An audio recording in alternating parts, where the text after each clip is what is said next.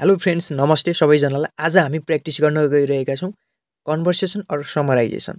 समराइजेसन भनेको के हो? यसमा चाहिँ हामीले इक्जाममा कसरी लेख्ने र परीक्षामा चाहिँ कसरी लेख्दाखेरि कति मार्क्स आउँछ भन्ने बारेमा चाहिँ विशेष भिडियो रहेको छ। कृपया अन्तिमसम्म हेर्नुहोला र तपाईहरु नयाँ हुनुहुन्छ र अहिलेसम्म पनि हाम्रो यस युट्युब च्यानललाई सब्स्क्राइब गर्नु भएको छैन भने कृपया सब्स्क्राइब गरेर जोडिनुहोला। यसमा समराइजेसन भनेको छ, यसमा समराइजेसन is the process of सर्टनिङ a set of data computationally to create a subset that represents the most important or relevant information within the original content भनेको छ। यसमा अब विशेष गरी some hints to write a good summary हैन। यसमा यसमा केही हिन्टहरु रहेका छन् हैन। यो हिन्ट्सहरु फलो गरेपछि तपाईहरुको चाहिँ एउटा राम्रो गुड समरी चाहिँ बन्नेछ हैन। तपाईको राम्रो मार्क्स पनि आउनेछ।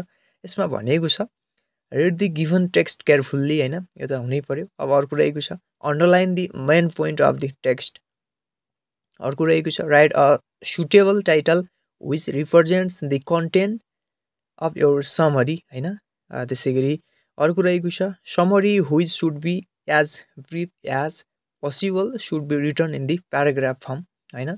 यो पनि निकै नै महत्त्वपूर्ण रहेको छ। त्यसैगरी अर्को रहेको छ try to follow the same order हैन, that the information is presented in the original material.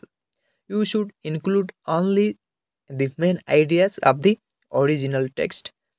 अर्को रहेको छ तपाईहरुले छुटाउनै न, you should not include examples, illustration and your opinion in the summary भनेको छ। अब यस्तो कुराहरु चाहिँ यति कुरा फलो गरेपछि चाहिँ तपाईहरुको एउटा गुड समरी चाहिँ बन्नेछ। यसमा अब क्वेशन एक्जाममा कसरी आउँछ भनेर चाहिँ केही एक्जाम्पलहरु रहेको छ। यो एक्जाम्पल हेर्न सक्छौं हामी।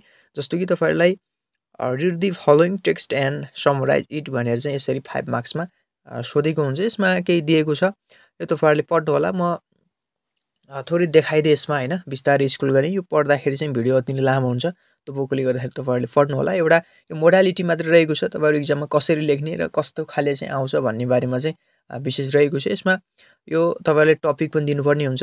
यो राम्रोसँग पढ्नु होला एउटा समरी हैन, अनि यसलाई समराइज गर्नु होला हैन। यसमा मैले गरेको पनि छ एन्सर।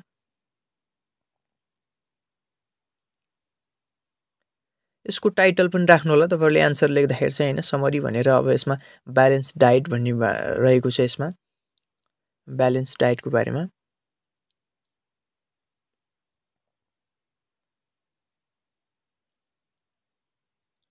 त्यसैगरी अर्को रहेको छ कन्भर्सेसन अर डायलग हैन। अब यो डायलग चाहिँ कसरी लेख्ने, अब त्यो पक्कै पनि तपाईहरुलाई पहिलादेखि गर्दै आएको कुरा हो, तर पनि तपाईहरु अलिकति बेस्ट डायलग चाहिँ कसरी चाहिँ त्यसमा चाहिँ हामीले गर्ने हैन, कन्भर्सेसन वाला चाहिँ त्यो अलिकति कम्पिटिसनको कुरा हो हैन। त्यहाँ चाहिँ सबै अरु भन्दा चाहिँ अलिकति कसरी राम्रो लेख्ने भन्ने बारेमा चाहिँ विशेष महत्त्वपूर्ण रहेको छ। यसमा चाहिँ अब dialogue is a return or spoken conversational exchange, let it be formal or informal between two or more people.